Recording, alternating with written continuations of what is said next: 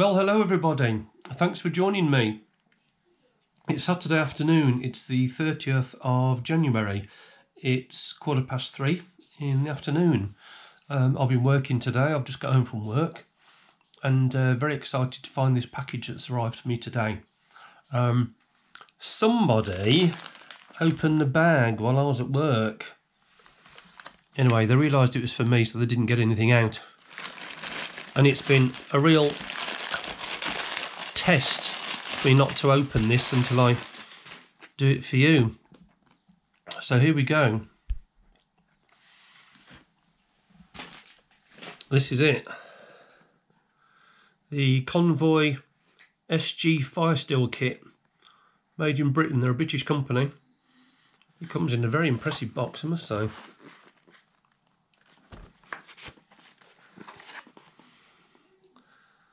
Look at that, that's cool. Iron Age, Viking Age and Modern Age. Very cool.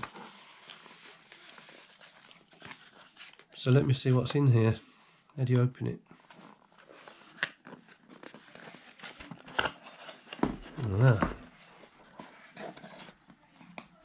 Wow.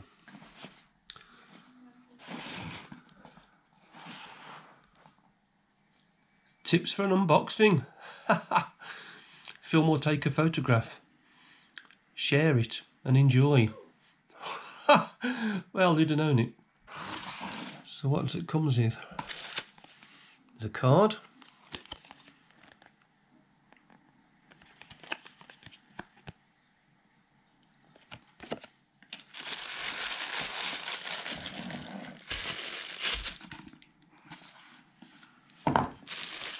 Wow, it comes wrapped in this beautiful paper. Look at this.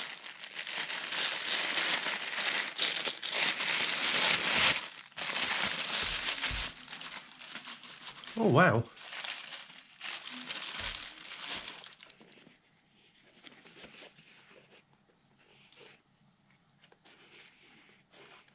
Wow, that's beautiful leather. Feels like it's been oiled or waxed. It's definitely been waxed. It's got some oil on it or something. I can smell the leather from here. You see, it's got the logo on it.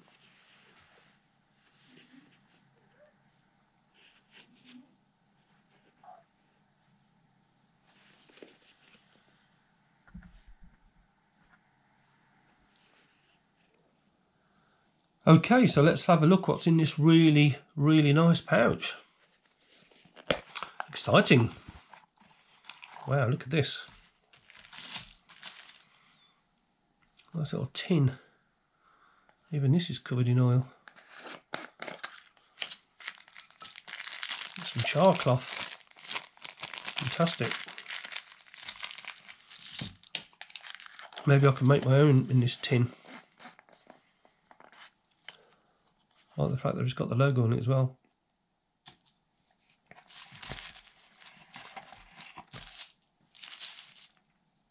Oh, look at that. Lovely piece of flint. Look at that. I love flint.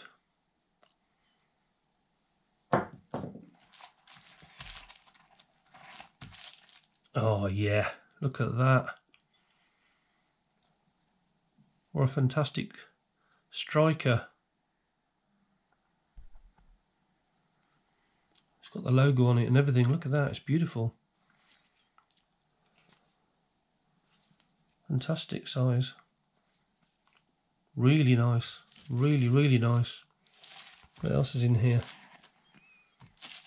Ah, a bag with the logo on too. Even this has got some stains from the oil, look. You can, if you're really desperate, I suppose you could put some tinder or something in here, but if you're really desperate you can, they say you can cut this up and use it as tinder.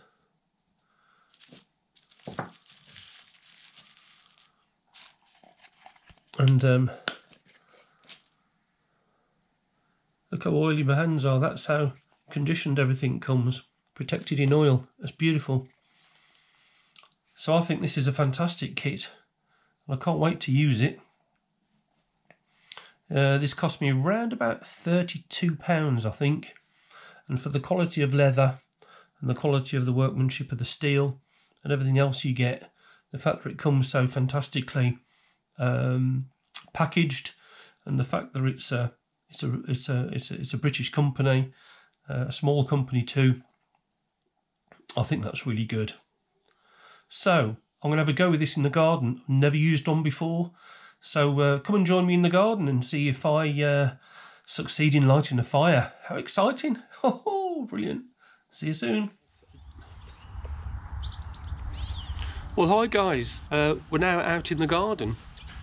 Part of the course I'm doing at the moment is, I don't know if I mentioned it earlier, is I have to, part of the fire module, there's quite a lot of various ways of fire lighting. One of them is with the flint and the steel, and ferro rod and all different methods. I've never ever used a flint and steel before, and I'm really excited about it.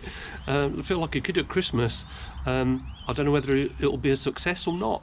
So I'm going to prepare some stuff, prepare my kindling, prepare my bird's nest, and I'll get back to you.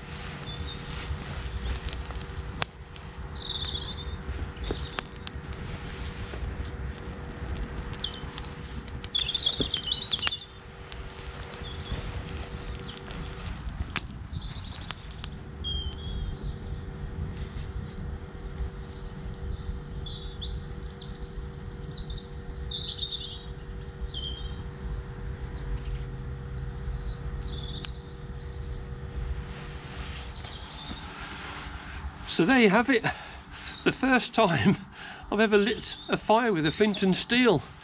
And there's something really satisfying about it. I just absolutely loved it. I think it'd be a bit addictive. I think I'm going to want to do it again to prove it's not a fluke. But the fire's still burning. It's only a small fire, just to practice really. So yeah, I'm really pleased. I can't believe how easy it was actually. I thought I was going to struggle. Just to prove the fire is still going.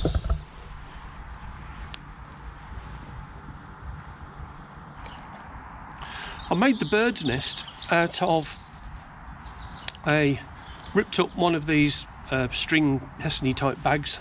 I've always in that bag I have a little tinder kit which has got some cotton wool and a lighter and some Vaseline. I put some ripped up cotton wool in there. I also ripped up some strips of birch bark, but the main body of it was dead dry fern, which I managed to pick up just outside the front of the house earlier yesterday. So yeah, I've really enjoyed that. That was brilliant. So I wanted to share it with you, just to show you how difficult or hard it was, because I've never done it before. So I can thoroughly recommend this. It's just brilliant. It just captures the sparks beautifully. I think I need a little bit more practice just to make sure that wasn't a fluke. So thanks for joining me, and I hope you enjoyed that.